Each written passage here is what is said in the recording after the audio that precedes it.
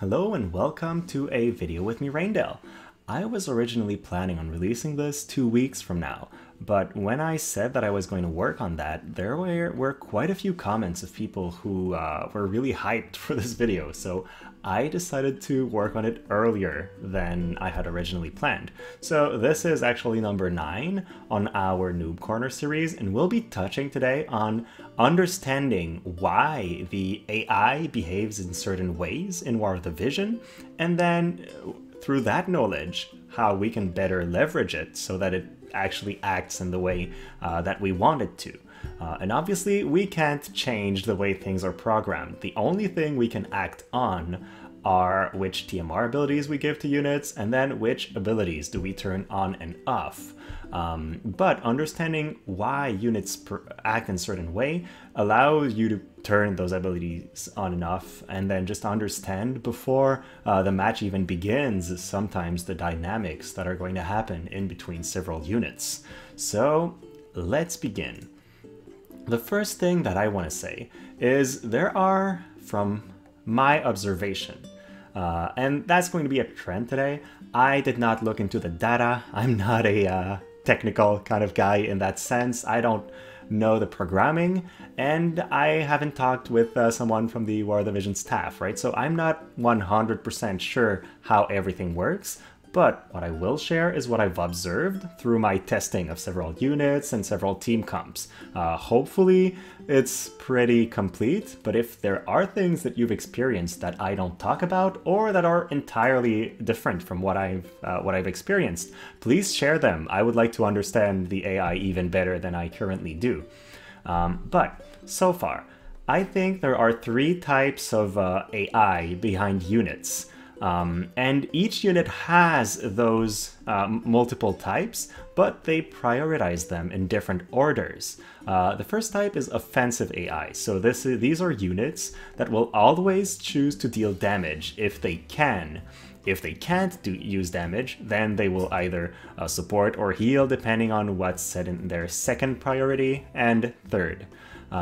There are some units that will always choose to buff first, so if there is a target to buff within range, they'll ignore the opportunity to do damage, for example, and just keep casting those buffs until all their allies have all of the buffs that they can provide. Then, some units have a healing priority, where if there's an ally within range that's below 50% HP or dead, they're going to want to heal that ally before doing anything else. And as I said, if there's nobody to heal, then they're going to be either attacking or supporting, depending on what's set as their secondary priority. And we'll look at examples of units that have these different orders further. But before that, I want to go into a bit more detail about each of those individual types of AI. So the first one is offensive. So some units will deal damage before doing anything else, no matter what. When they do, what they will use in terms of move is their attack that has the highest possible amount of damage. If it has the chance to hit multiple targets, that will usually mean higher damage in terms of the total number, if you add in the damage that is dealt to all targets. If they do have a single target attack that deals more damage than what the AoE attack would deal to several targets, then they will still use the single target. It's really what's the highest damage number that the unit can dish out, and that's what they are going to choose. Now, that is affected by hate. So if an enemy has used a hate generating ability and is within range of your attacker, your unit will target this in priority. Then if they can hit other guys in an AoE, they will, but they will include the enemy that has hate in their attack. When units attack, they don't care about saving AP. What they'll do is they will use their attack with the highest damage potential, no matter the cost. They will use the cheapest AP cost skill in case of a tie, or if their attack kills the enemy. And when their attack has the potential to kill, what units will do is they will use their cheapest ability that will still get the kill. So They won't use like super powerful moves if they can kill the enemy with a cheaper ability, and they won't use an ability at all if they can kill the enemy with a basic attack, because that has no AP cost. Then units with an offensive priority will use basic attacks on the enemy if they can, instead of buffing or doing anything else. I will say that once in a while I've seen units like Agrias go heal on a crystal instead of attacking, or stuff like that, very rarely, and I'm not sure I understand these behaviors perfectly, so I don't want to touch on this too much, but there is a little bit of variance once in a while at the very end of fights. And then I want to point out that units, when they attack, do not take additional effects into account unless they have an impact on damage. So Gilgamesh will use Kotetsu sometimes because the slash resistance down increases his attack to be higher overall than what Excalibur would be, for example.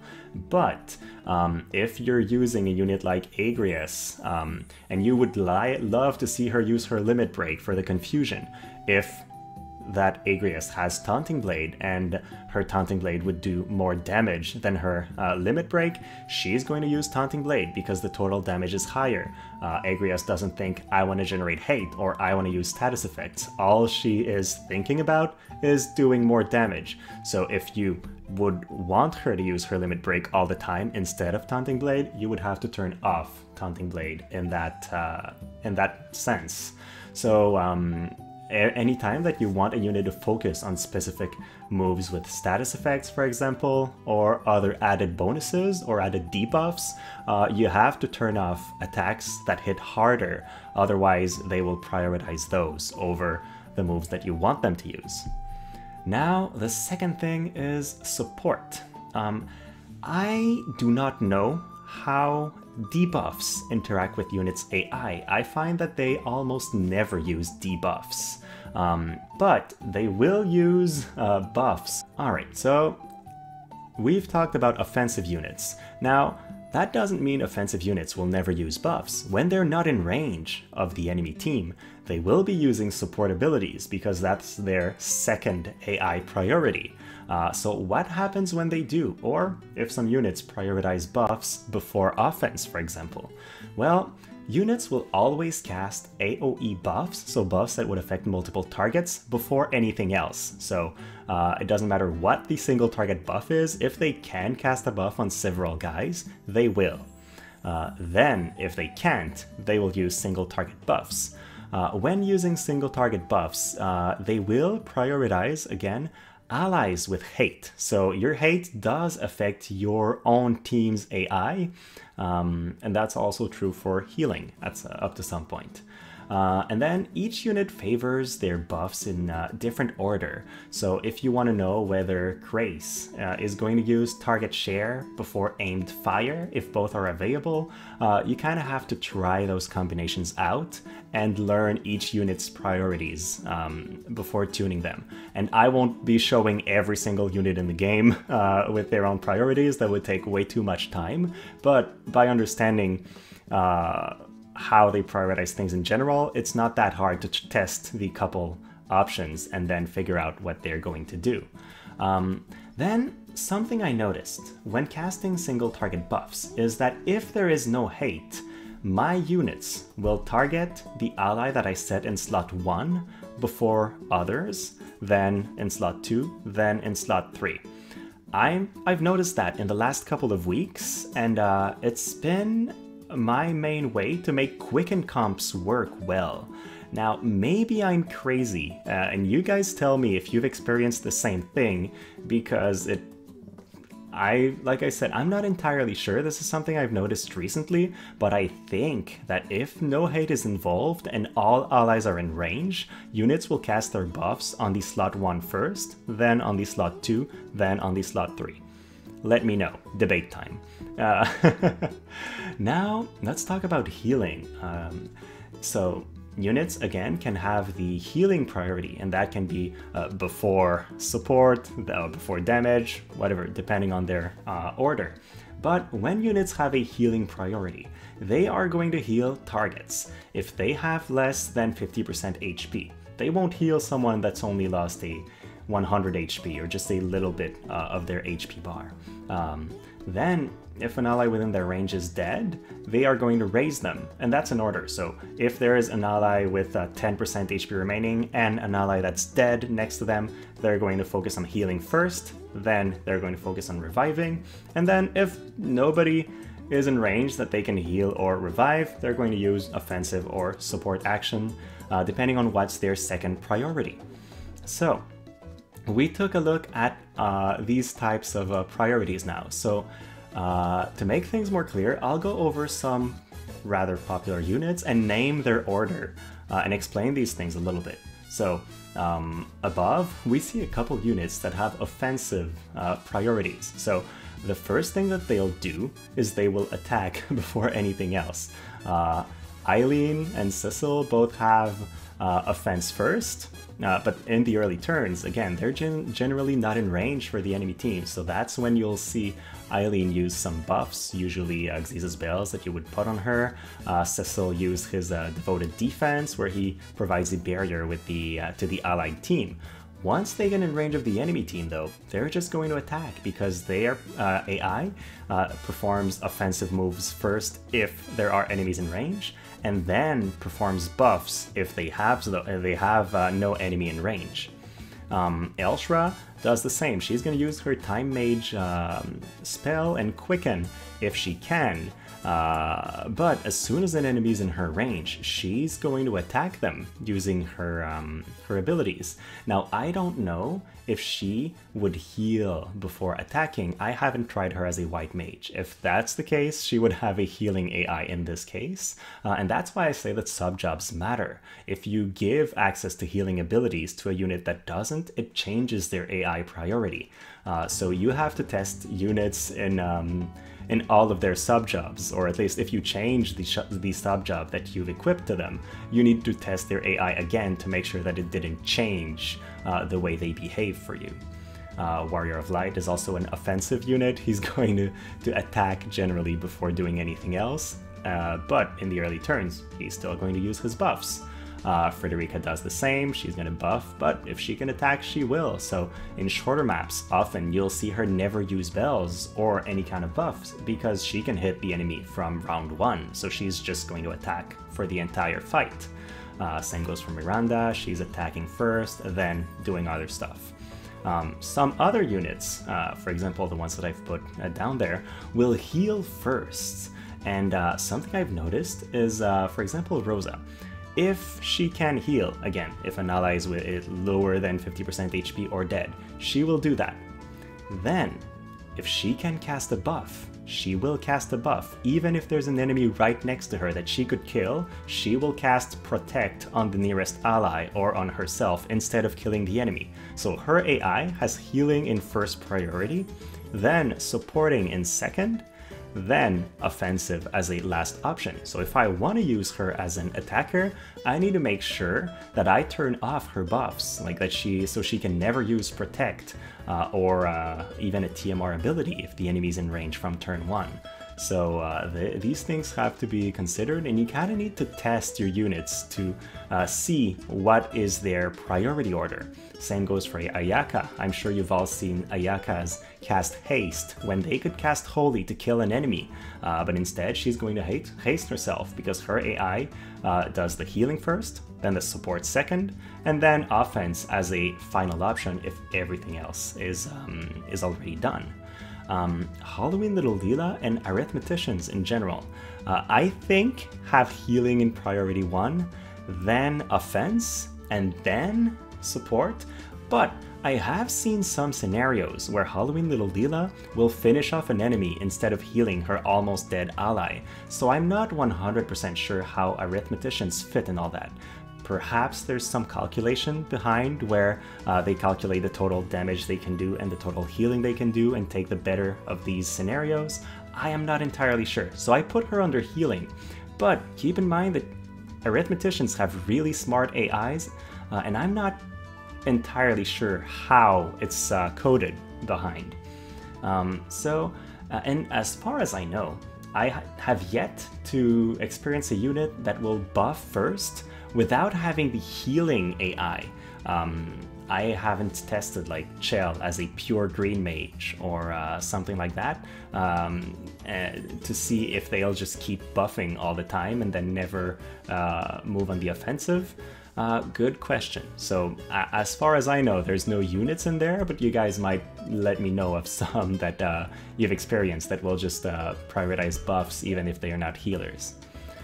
Now, I want to talk about movement because I find the primary type of AI that the units have influence how they're going to move when they buff, or in general through the fight. So when a unit is attacking, so offense, they will move as far as their range allows and attack the enemy. So gunners will remain far, and if they're attacking and the enemy is near them, they will move back and then fire. They try to get as far as they can and still hit. The moment when they will close in more on the enemy is when they want to use an AoE attack. So if they can move 2 extra squares forward to hit more people in their barrage, for example, then they will. So sometimes they put themselves in a bit more danger for that, but they will still be as far as they can while still getting the best AoE option for them. Then, when units with an offensive kit generally casts a buff, they will then proceed to moving towards the enemy. So you'll see Frederica use aimed fire. If she has to move before using aimed fire to affect more allies, she will. But if she can cast it from her starting position, she will then proceed to run towards the enemy team. And generally those units with offensive AIs will do that, but you guys can try it out. Perhaps some units have very offensive AIs and when they buff, stay in place. So far I have yet to experience that though. Then healers, when they begin healing, do the same as offensive units. They stay as far as they can from the ally that they're healing, as their range allows. So if it's a full life, it's only a 3 square range, so they're going to be rather close. But arithmeticians will often stay far behind and then heal from very far because they try to keep their range, they try to keep their maximum range at all times. And then when buffing, these units that have a healing priority will usually not move. So you'll see Halloween the Leela on turn 1 just buff and stay in place, while other units will buff and then run towards the enemy team. So I say generally these are tied to healer type units. Again, you can try it out. It might not be true for all units, but from my observations, it is true in general. So we took a look at those, but let's take a look at some popular examples and then going through usual scenarios. First, I want to talk about Warrior of Light. The way I see it, Warrior of Light will prioritize offense over anything. When he's in range of the enemy team, he's going to attack them. That's generally true. Now, I don't own Warrior of Light, so I'm not sure. I want to check things out with you guys. Does he heal himself using Breath of Life every time when he's under 50% HP? Or does he only do that if there's no enemy within range? Because if he uses Breath of Life before attacking, that would mean that his healing is actually number 1, then his offense is a second option, and then support.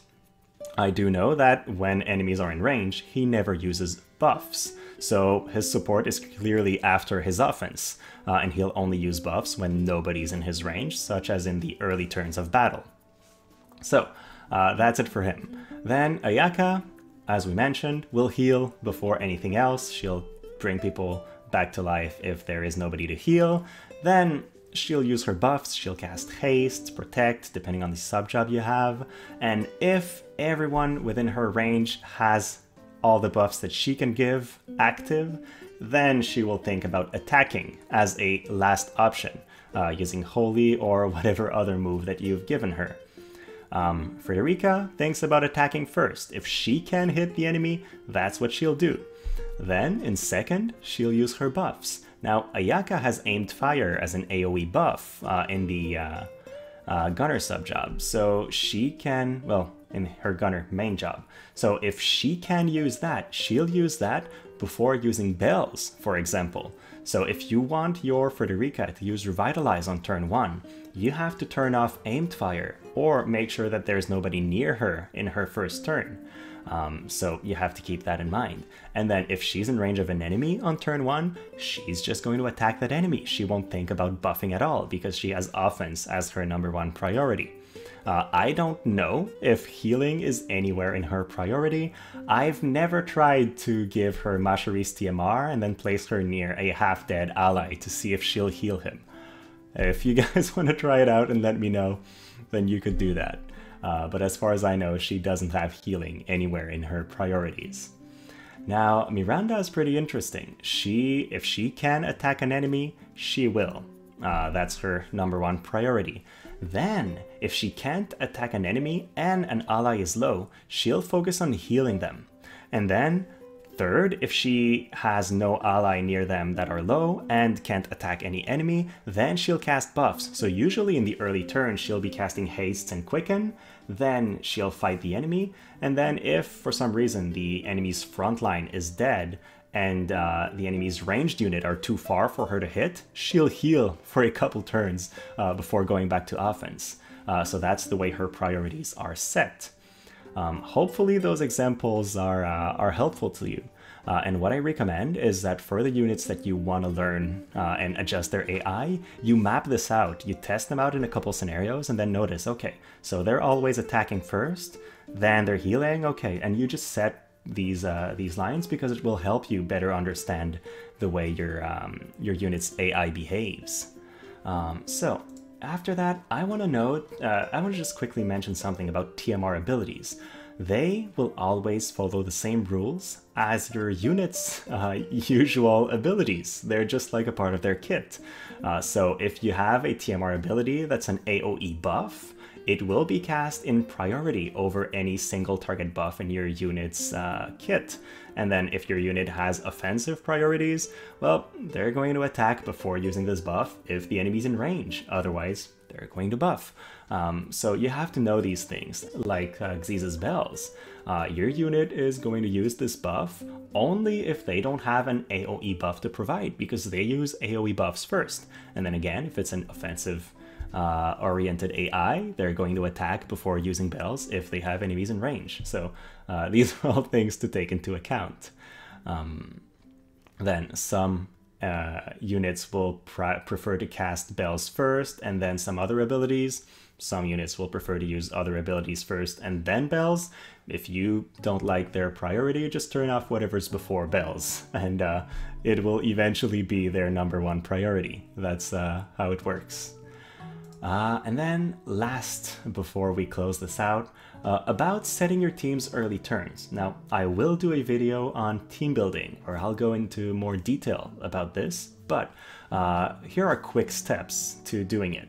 The first thing to do is to adjust your team's agility and figure out who's going to go before who, because since units prioritize AoE buffs, you kind of have to know where your allies will be standing compared to your starting position to know whether your unit will have allies near them, because that impacts which buffs they'll choose. Once you know who goes first, you can say, okay, well, I want Frederica to use aimed fire because she's with other gunners, so she'll go first, right? You can adjust your turn order based on that. Then you gotta know what your units are going to use first in terms of buff, so you can turn off those that get in the way of your game plan. So if, for example, you want your Gilgamesh to use his defensive ability, Armor of Discontinuity, well, you need to turn off pretty much anything else in his kit because that's so low in his priority. And if you haven't tested your unit out and don't know what their priorities are, well, you won't turn off the right abilities.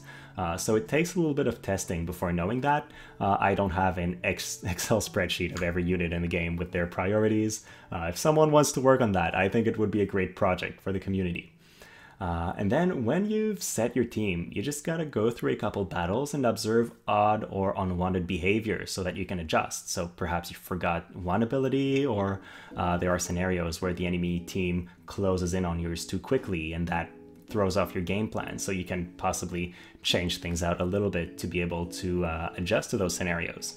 So that's the final step to setting up your team's early turns. So that was it. I did not go into specific gameplay examples of looking at recordings of fights and then explaining why units behave in A or B way. If this is the kind of thing that you'd like to see, please let me know. I could work on that as well. But for this, I didn't want to make it too long, so I decided to stay in the theory making portion. So that was it. I know lots of people had questions on that, so if it's not complete or if there's other questions, really don't hesitate to ask. I'll do my best to answer in the comment section, and if it's a big chunk, I'll just make another video completing on that.